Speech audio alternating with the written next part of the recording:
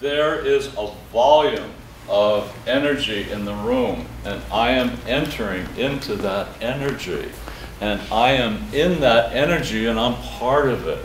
And if you treat that space special, you will be special in that space. I think of my skin as rubbed with sandpaper, and it's extremely sensitive, so that when I enter into the space, my back is feeling it, my chest is feeling it. I'm aware of what's over there, and she's moving over here.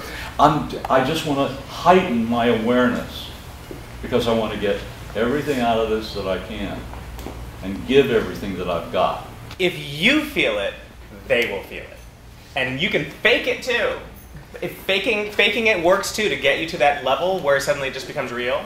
But like just like he says, if you're feeling it, like you're feeling that intensity and the energy, they're going to feel it too. And that's what you want. You're trying to communicate something to the audience. So make sure that you have it first before you give it to them.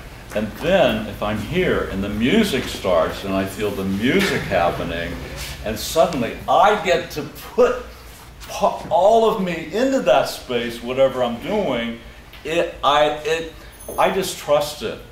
And if they want to look, that's up to them. But I love being in it, and I love putting myself in it.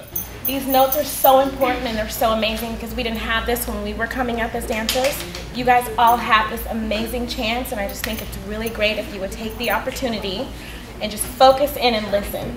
You know what I mean? Take the presence that Grover is giving you.